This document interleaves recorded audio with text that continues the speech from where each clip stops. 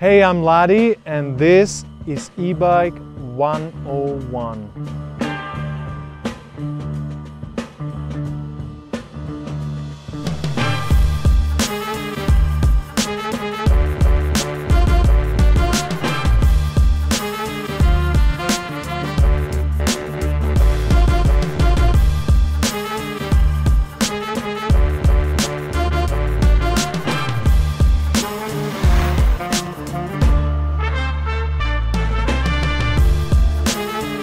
These strong e-bikes are a brand new category of transportation.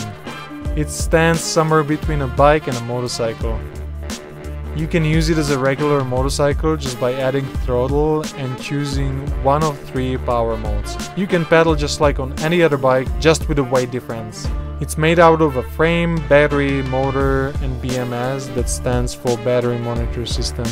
On this particular model with 3.2 kWh battery, I was able to do 80 km per charge on the highest power mode.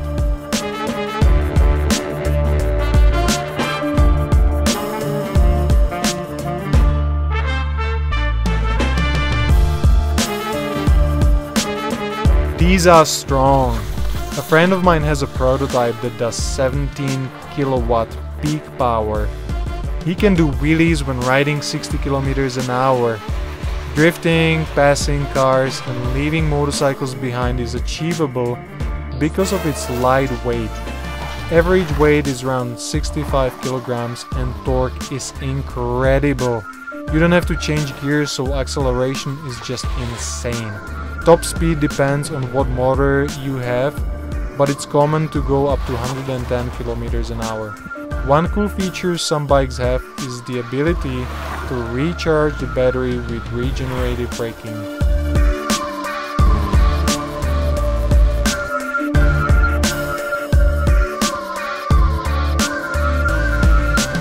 This battery has 18 650 cells, same standard that Tesla cars use. On average, I charge with 1400 watts. That takes around 1.5 hours to charge, or I charge from my solar panel slowly the entire day.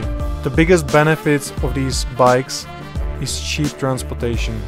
Electricity is affordable and available everywhere. You can charge at home, work, cafes or public charging stations for cars. E-bikes don't require too much maintenance either. Most maintenance is similar to any other bike. You need to lubricate chain, replace brake pads or change tires.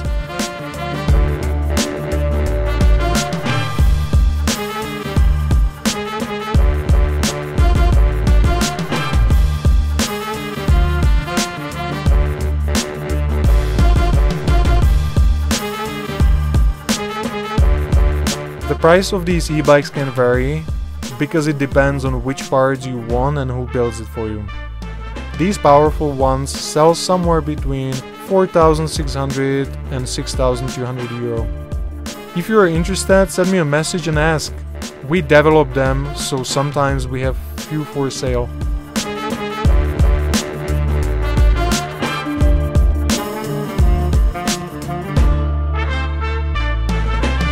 You can definitely build these bikes yourself.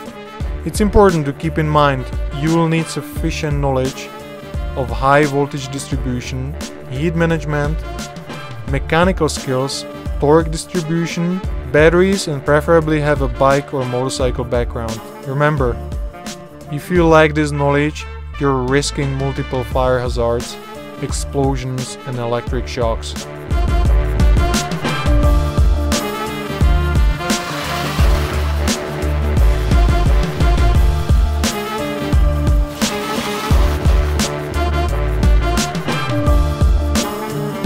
If you do decide to build an e-bike, you might appreciate a chart I created of all the parts with corresponding prices and links. Send me an email at the address below and I can share it with you for a few dollars.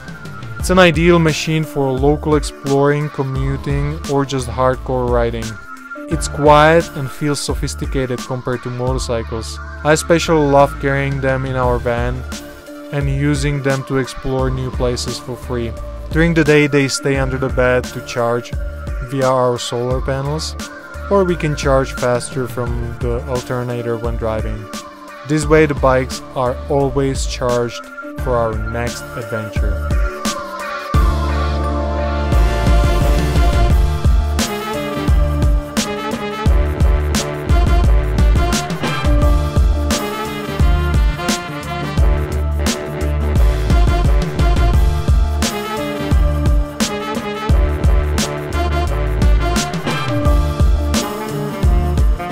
We travel with these e-bikes full time, and if you want to see where we are riding them at this point, follow my girlfriend Margaret's Instagram at Curly Hair Camping.